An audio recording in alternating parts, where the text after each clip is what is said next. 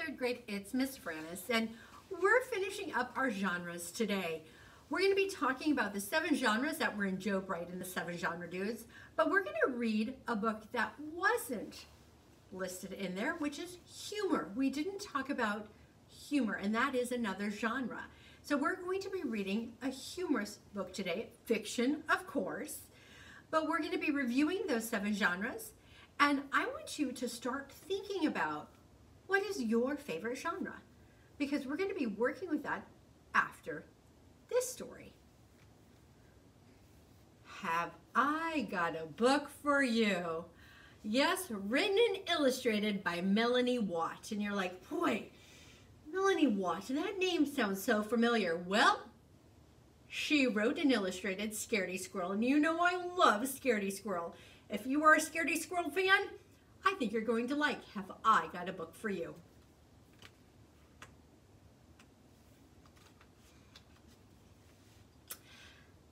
Now that I have your attention, let me introduce myself. Mr. Al Foxworth, salesman. Telephone 222, buy one now, extension 4. Call me Al. I can sell anything. See for yourself.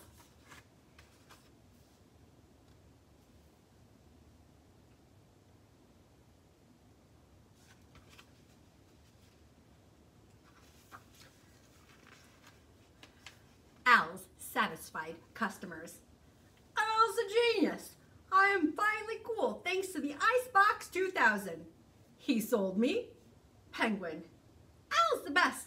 The Aqua umbrella changed my life. Fish. Al rocks. Now I see the light with my deluxe dirt vacuum. Mole. Well, we could go on and on. But I know what you're thinking.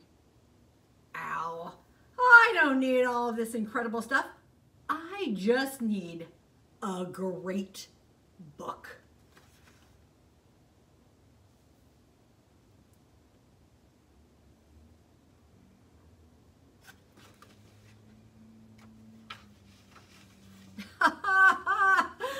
Well, this is your lucky day, my friend.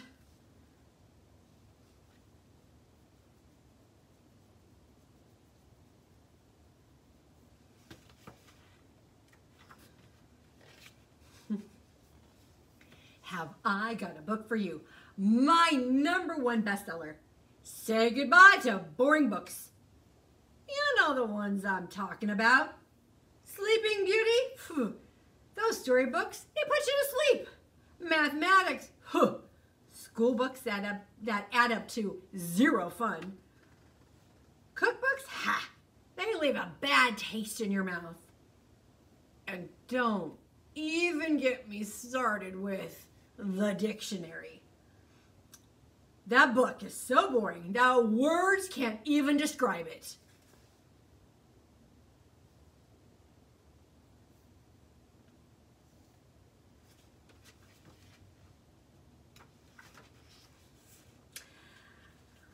Oh, let me take a moment to compliment you. The outfit you're wearing is simply breathtaking. It really brings out the color of your eyes.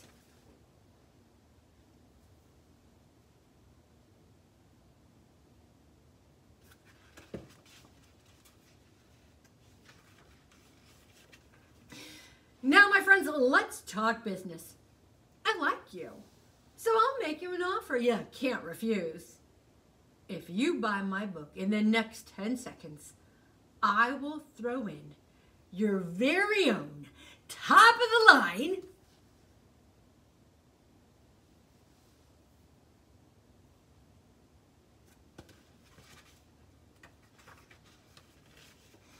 bookmark.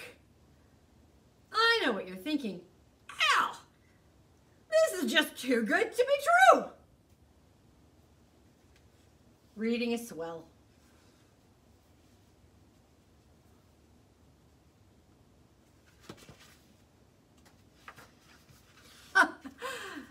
Not convinced? Research shows that 100% of my customers noticed a dramatic increase in happiness after buying my book. Before, after, amazing transformation. The small print is here to inform you that the frog above is a paid professional actor. Results and smiles may vary.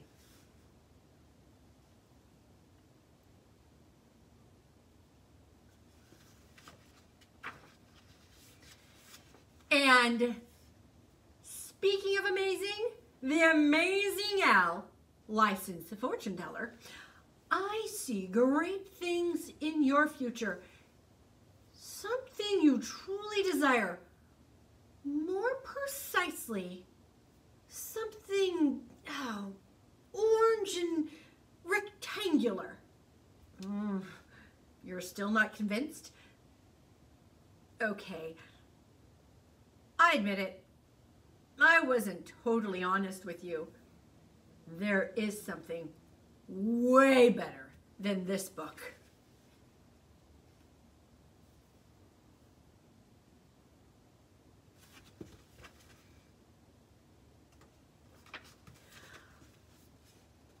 Books. But Al, what are we going to do with not one but two of your awesome books? Now that's an excellent question, little fella. Just use your second copy as a handy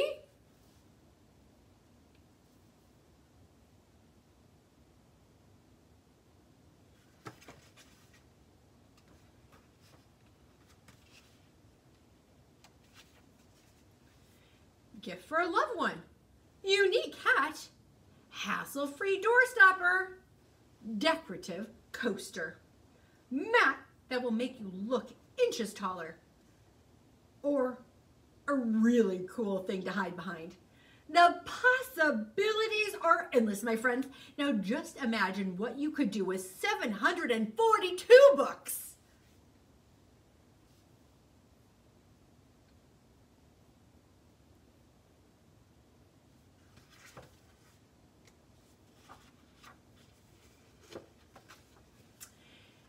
Yes, it's the book fort you've always wanted, but never knew. Duct tape not included.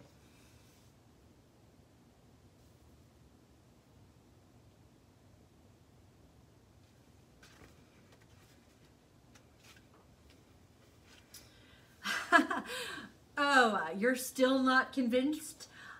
I'm warning you. My books are in high demand. They're flying off the shelves. By now, quantities are limited.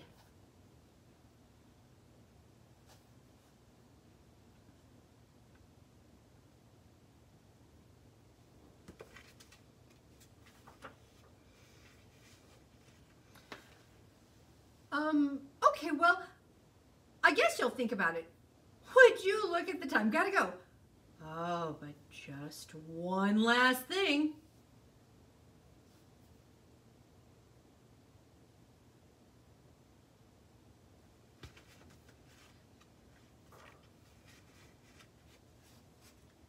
You break it, you buy it.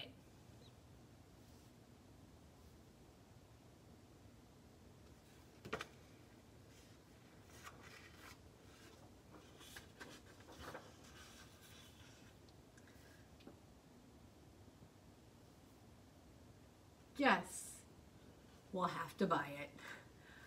Boys and girls, that was our 8th genre, which was humor, which we didn't have in that our original book, but I thought it would be fun to kind of end it with humor. So maybe your favorite genre happens to be humor, or maybe it's our nonfiction book that we read. Of course, our nonfiction book we read was about art. Or maybe it was realistic fiction. Remember, things that seem like it could really happen to us. Maybe it's a mystery. Maybe you want to try to figure something out. Maybe it's science fiction where it's about space or time travel.